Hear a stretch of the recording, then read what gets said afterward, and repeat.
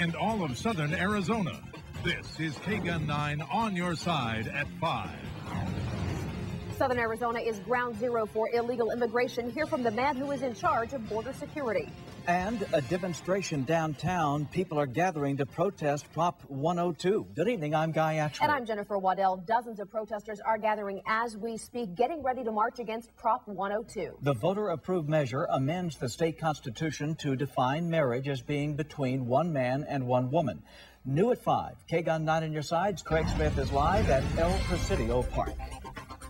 Well, what you see behind me here, mingled in with a few people just passing through the courthouse as part of routine business, is a lot of people who are gathered here to protest what Arizona voters did on Proposition 102. As you all were saying earlier, Proposition 102 officially made it part of the Arizona Constitution to define marriage as basically the bond between a man and a woman specifically, and supporters of gay marriage opposed that.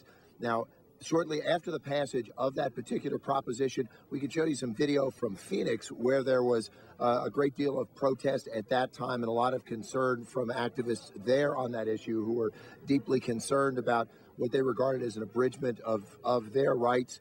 And now we can go ahead and switch you to video from New York City as well. New York City had a number of protests when a similar measure passed by the voters of New York State as well. Now here, what is going to happen is a gathering that begins here at El Presidio Park, and then it is going to pass over to La Placida Plaza, where they're going to have some more speeches and more of a celebration later today. And we can tell you a little bit. Here's some sound from one of the organizers about just what they hope to accomplish here. We're going to walk across that bridge that crosses West Congress and Broadway, which we're calling the bridge from anger to action, because at the rally, we're going to be talking about how we can engage with families you know and tell our stories, talk about the hope and love that unites and binds all Arizona families. And now that Family You Know program he's talking about is a program that they're trying to reinforce. It was really already underway.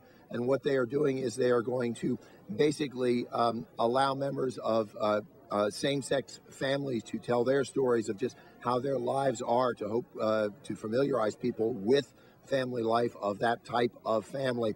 Now, when I asked them whether they're going to mount any sort of effort to attempt to overturn the vote that Arizona voters passed just a couple of weeks about a week and a half ago, they say at this point they're not really looking at politics, and they are simply pushing for this program I just described. Reporting live, Craig Smith, KGUN 9 on your side. Thank you, Craig.